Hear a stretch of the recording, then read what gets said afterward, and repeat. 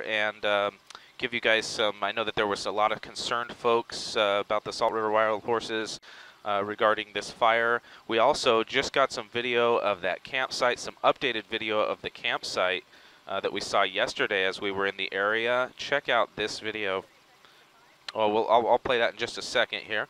But we're coming to. This is a shot of the fire or a beauty on 5. Stand on the fire. So once again, for those on Facebook, sorry about the cutout there. Jerry Ferguson reporting up in the Penguin Air and Plumbing News Shop. I'm sitting alongside Aaron Whitesail. And this is the Cactus Fire burning near Bush Highway. As you can see, it burned right up to the highway.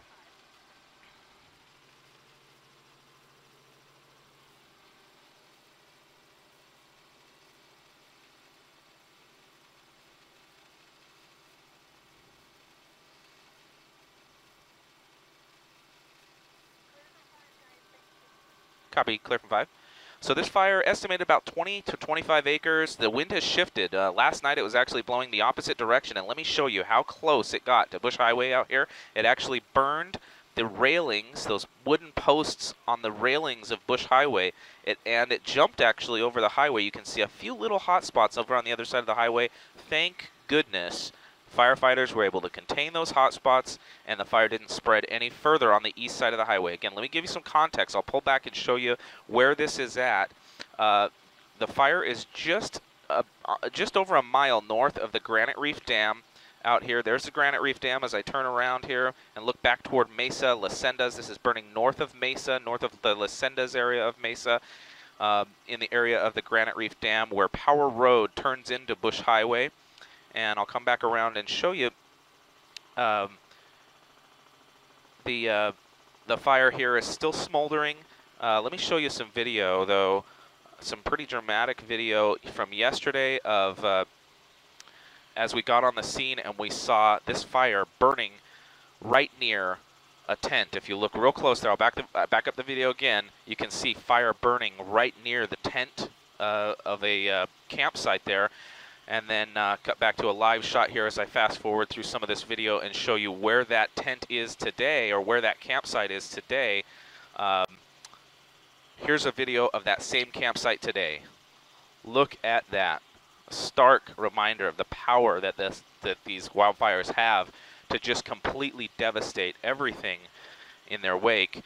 We certainly are hoping, with Irene and others on Facebook commenting, that everyone remained safe and was able to get out. We saw the Maricopa County Sheriff's helicopter down there yesterday doing patrols and checking to make sure that nobody was in the path of that fire, and we certainly thank those guys as well as the firefighters out there, of course, those hero men and women who have their hands full right now during this busy wildfire season. I think we covered a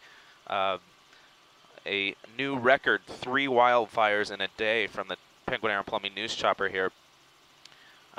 So Diane asks, did this start in a homeless site?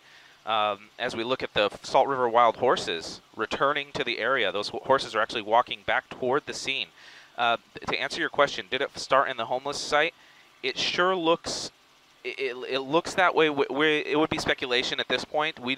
We're not privy to the investigation. We don't have any official word on where it started, but that camp spot, which some folks said is a common place where some homeless folks were living, that was right smack dab in the middle of the burned out area, and so you know, we're not sure. We're still working to gather confirmation on exactly how this fire started. But as I come back to a live shot here, Aaron, just watch that skid there. Actually, we'll continue to look at the horses here returning to the area. We had a lot of concern from folks about those Salt River wild horses. We looked around yesterday as we were on the fire just to make sure that we didn't see any horses in the area, and we did not, which I think is some good news. These horses are returning to the area today, that's great news for the wildlife as well as for people. We didn't hear any reports of injuries, thank goodness. And I'll come back to a live shot here of the burned out area. The wind has shifted and is much calmer this morning. So hopefully today the winds will remain calm. Yesterday they were dealing with 25, 35 mile per hour winds. We were dealing with it up in the helicopter as well.